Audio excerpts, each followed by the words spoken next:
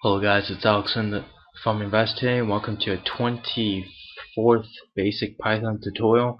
In this tutorial, we'll be going off what we learned in the last tutorial about reading lines and text files and all that good stuff, and working on writing a text file.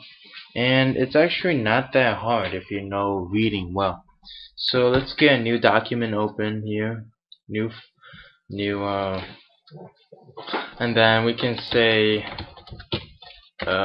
shows how to write a text file, and then say creating a text file with the right method. Spell that right. And in order to do that, as you may know, you open, and we're going to call write_it.txt, and it's going to be in mode W, meaning write. So once we do that, we will be let's just write some stuff in that text file dot write. Let's say line 1 and new line there. Text file dot write line, this is line 2. Text file write, this is line 3. And we are just going to save this as write_it.py, and we're gonna run this file. What happened here? Oh, I didn't close the quotation marks there, right?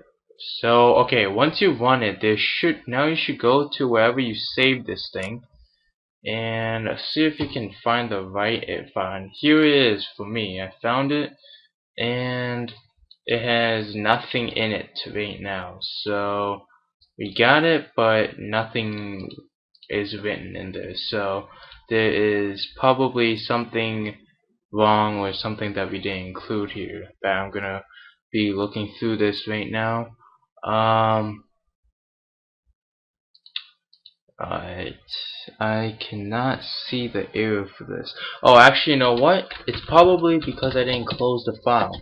In the last tutorial, I told you how important it is to close the file. That may be one of the reasons for what happened. And yep, here we go. Line 1, this is line 2, this is line 3. That's what happened.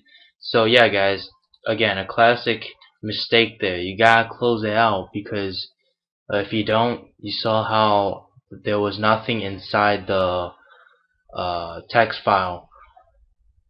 So we have that done. Now, just to prove that this works, you can actually just do a print here. Here's another way that you can prove.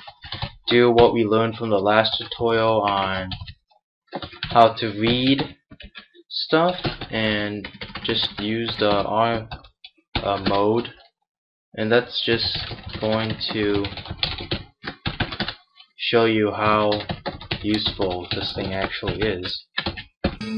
Reading and writing. Let's see what happened here. Okay, comma, not a period. Oh my god, I'm making mistakes all over the place right now. Okay, but yeah, here we go. Line 1, this is line 2, line 3. So that's how you prove that actually works, or you can actually go to the physical file and find it right here, which that wasn't there before. Trust me. Okay, so how do you write a list of strings to a text file? Because we learned how to write strings, not a list. So let's do that, and that's not hard either. I'm just gonna get rid of all of this. You should pause the video if you still need that. Okay, and I'm just gonna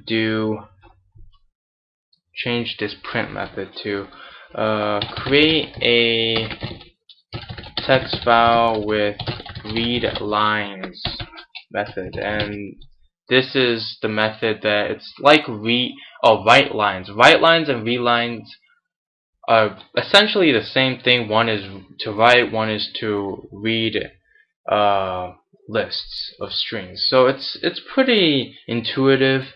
And let's just write something here. Lines is equal to line 1.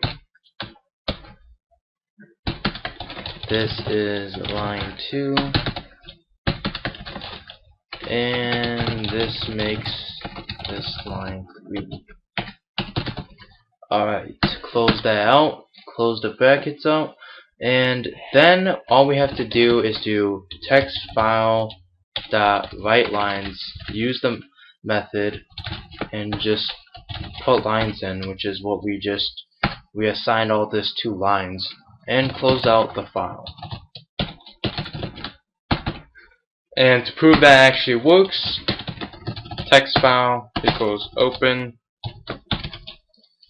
write it.txt mode R, and again, once you read it, you also have to close it as well. But before I do that, I'm gonna use the read method, and then I'm gonna close it out. There we go. Now let's run this thing, and then here it is. Line 1, this is line 2, and this makes this line 3, and that's basically stored in the text file write it. Okay, so that's that, and basically that's all you need to really know for now. Hopefully this helped on how to write, and now you know how to read and write things in a text file. I actually did a video on a real life experience on using this, so please check out those videos. If those are confusing, leave a comment in either this video or in that video, and just basically have any questions, leave that in the comment section. I'll get back to you as fast as I can. So guys, thank you guys for watching this video. Please subscribe if you still haven't, and I'll see you guys in the next tutorial.